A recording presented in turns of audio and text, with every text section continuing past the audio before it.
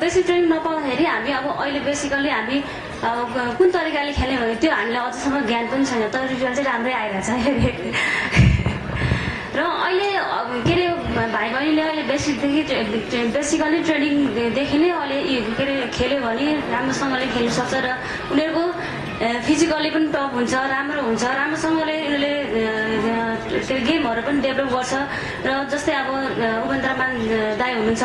उहाँ पनि सानोदेखि खेल्नुभएको होला, म त उहाँभन्दा धेरै जुनियर हो र उहाँको नाम सुन्थेँ मैले, कति नाम सुन्थेँ, जस्तै अब राजु साइकल सर्वजन मैले के नाम सुन्थेँ, उहाँहरू धेरै राम्रो खेलाडी भनेर के अरे दाईहरूले भन्नुहुन्थ्यो। मेरो दाई पनि के अरे फुटबल खेल्नुहुन्थ्यो, उहाँले पनि धेरै गुणगान गर्नुहुन्थ्यो र मलाई पनि एक दिन उत्साह लाग्यो खेल्नुको लागि। सानोदेखि हामी प्र्याक्टिस केटाहरूसँगै गर्थ्यौँ होइन, त्यतिखेर केटाहरूसँग खेल्न चाहिँ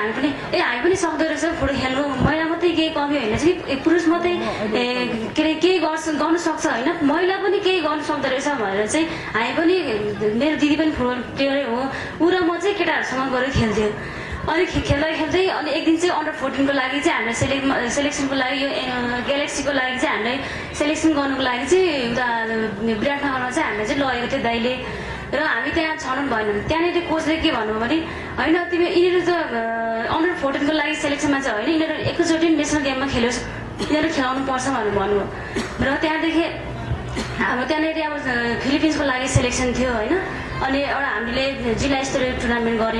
गर्नुभएको थियो त्यहाँको दाइहरूले। त्यस पछाडि हामीले सेलेक्सन गरेर चाहिँ हामी इलाम पुगेर त्यस पछाडि हामी हेटौँडा टुर्नामेन्ट खेल्यौँ मिलाउनु राष्ट्रिय। अनि त्यस पछाडि चाहिँ म चाहिँ लगातार अब त्यहाँ आएर खेलेपछि चाहिँ म चाहिँ फिलिपिन्सको लागि सेलेक्ट भएँ र मैले त्यहाँनिर मैले यति गर्व गरेँ कि म महिला भएर पनि यो सुरुवातै मेरो राम्रो भयो र महिलाले पनि केही गर्छ भनेर चाहिँ मलाई चाहिँ हिम्मत भयो। र म के सल्लाह दिन्छु भने अहिलेको यङ बहिनीहरूलाई चाहिँ फुटबल भनेको यस्तो चिज हो कि आफूले जति मेहनत गर्यो त्यति नाम कमिन्छ। जस्तै कि अब मैले अहिले मेहनत गरे अनुसार मेरो पनि नाम चलिरहेछ,